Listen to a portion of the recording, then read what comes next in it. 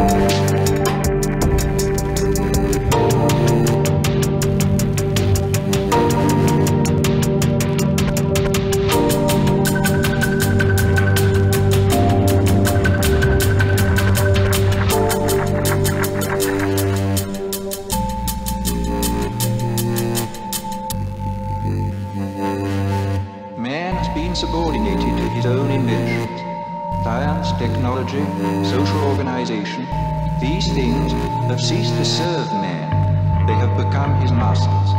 Our world has taken so many steps in the wrong direction. The price of liberty, and even of common humanity, is eternal vigilance.